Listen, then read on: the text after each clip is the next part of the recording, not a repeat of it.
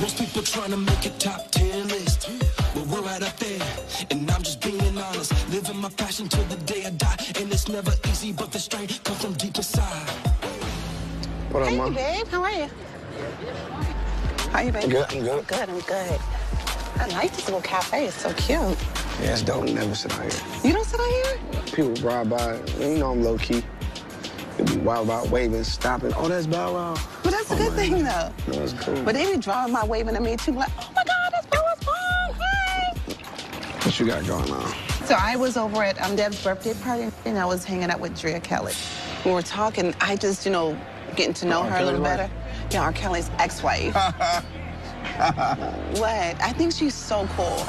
After that show and all that stuff that came out, I ain't trying to be nowhere near that type of energy. But she is so sweet, though. I'm not knocking her. I don't know her to say anything bad about her, but just from watching that documentary, it's just like, I'm cool. So you're judging her by the movie? I'm cool. That's all I'm gonna say. It's not fair. That's not fair. I want you to meet her. So what's making you come to this conclusion for me to meet Drea? After talking to her, like, she and I have a lot in common. Because, you know, like, I'm a survivor, she's a survivor. And so a lot of things that she's gone through, I've been through it. I've been through, too. I know everything, you know, really wasn't peaches and cream. With my mom, single parent mother, she's been through a lot. And, you know, anytime she always brings that thing up, it just reminds me of how strong she is. And she always knows that no matter what, I'm always behind her 100%. I'm always gonna have her back. And that's what a son is supposed to do. I got you, Mom. I want you to get to know me. I feel like you don't know who I am. I feel like you just know me as your mom and your go-to person whenever you need somebody to do something for you. I really do think that there's some things that you can learn through my experiences and the things that I've done, so maybe you can make better choices in the women that you choose in your life. Man, my life is straight. I don't think so. I don't think so. Man, I am good. Why everybody trying to help me?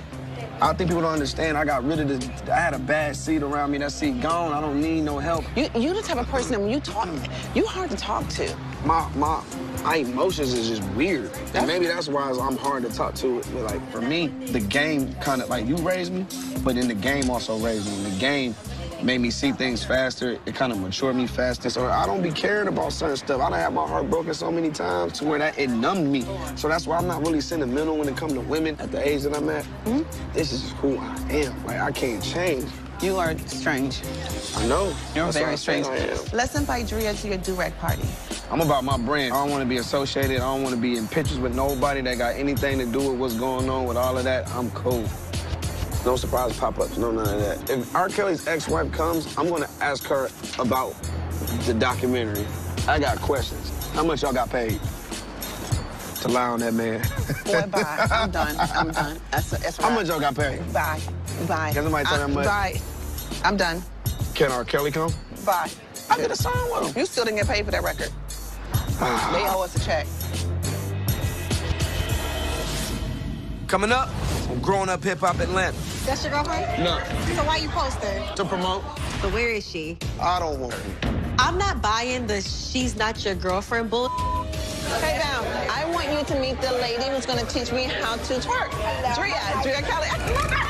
Oh, snap. I didn't personally send an invite. Andrea Kelly, I want you to leave. Get out.